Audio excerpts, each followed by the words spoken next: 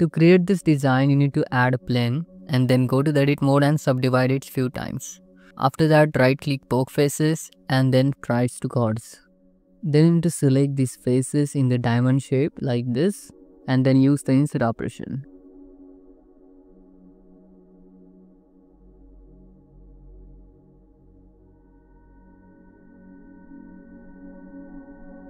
And then select these outer faces and then delete them. Then you need to use the knife tool and you need to create this kind of cuts like this so you can get a square tile at there. Take the symmetry and delete these outer faces so you can get a square shape. Then create few more cuts with the knife tool. After that, you need to add this kind of loop cuts. Then select these edge loops and then press Alt S to scale them along the normal. Then select these edges and Ctrl B, add bevel on them. Then extrude it along the normal. And then you need to add few loop cuts. Then select these faces and use the insert operation. Then add few loop cuts like this. And then select these faces. Deselect these unwanted faces. Then use the loop tool circle option and then move it along the Z axis and Ctrl X to dissolve it.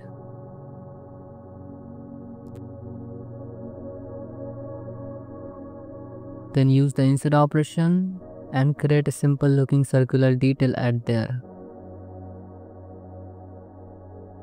Then connect these words. And then you need to take the symmetry to replicate that design to other corners.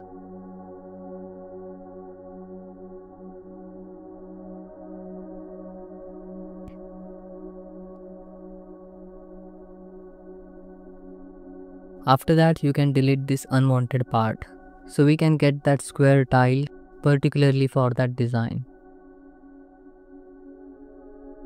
Then you need to merge the words like this.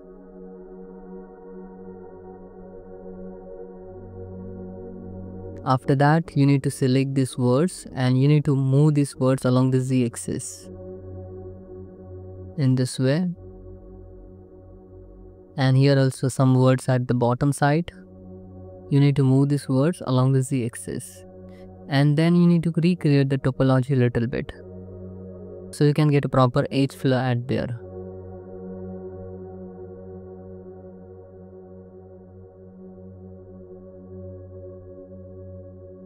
And create new edges at there. Then select these edges and move them along the Z axis like this so you can get this kind of design. Then you need to add the subdivision modifier. Then add few more edges and then take the symmetry. Now you can see it is looking really well. Select these faces, use the insert operation and move them along the Z axis. Then select this edge loop and you can make a curve design at there like this.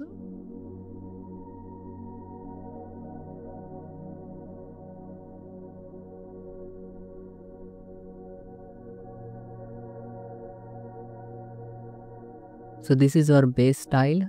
Then delete the subdivision modifier and add array modifier. Increase the array count. Then add one more array modifier and increase the array count along the y-axis like this. After that, rotate it into 90 degrees and then add a simple deform modifier and bend it in 360-degree angle. And then you can add subdivision modifier. Now you can see it is looking really well. Then apply these modifiers. Keep the subdivision modifier. Then snap your object to the world origin. And then select everything and merge by distance. And then select these faces and delete them. Here we are going to use the grid fill. Select the edge loop and then use the grid fill. So you can create a right topology at there and you can maintain the form. For this part also, you need to delete the faces and then you need to use the grid fill at there. Then duplicate this part and move it along the z-axis. Then select the faces and merge by distance. Create one cut at here and delete unwanted faces. For circular design also, you can use the grid fill.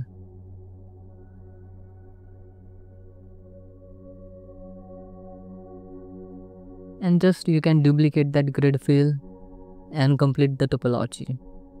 Then take the symmetry along the x, y and z axis. Like this.